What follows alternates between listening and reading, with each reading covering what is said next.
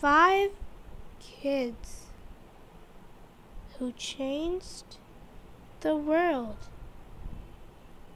Explained by Aditi Karthick. Number 1. Ryan Hickman.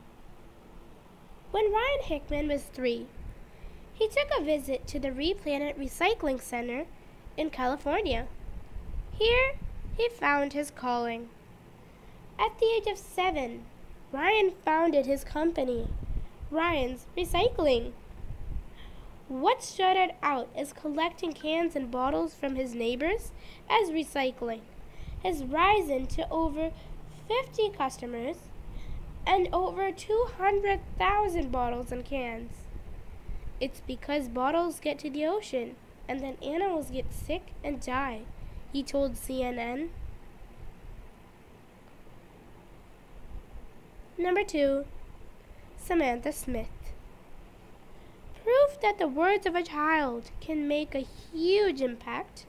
Samantha was only 10 when she eased Cold War tensions between the United States and Russia with a single letter. This letter contained valuable words suggesting that both countries could exist peacefully, which ended up getting published in the newspaper.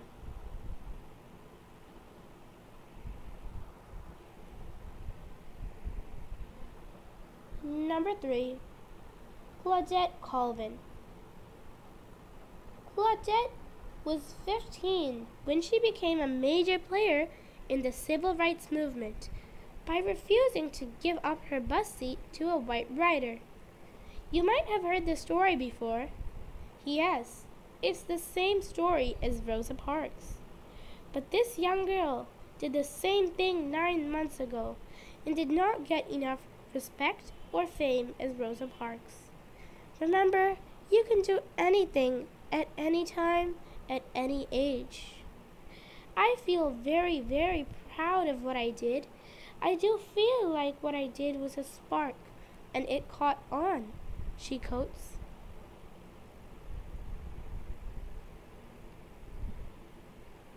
Here are some present pictures of Claudette Colvin.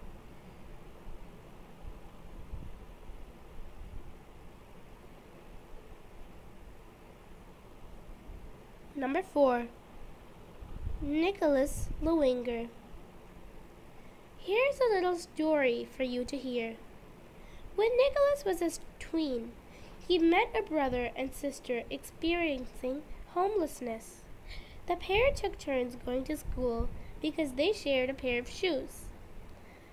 Nicholas gave the boy a pair of basketball sneakers and started an organization called Gotta Have Soul, through which footwear has been donated to over 99,000 children in homeless shelters.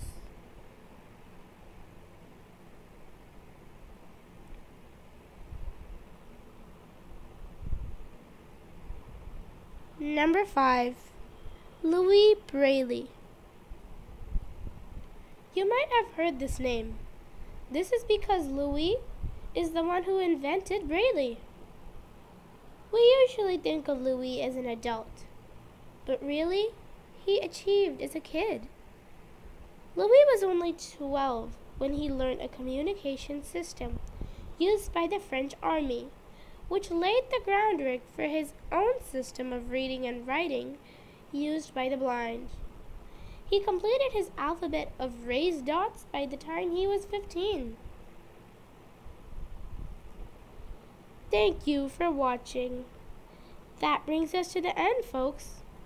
I hope you found this video inspiring and helpful. Thanks again, and bye!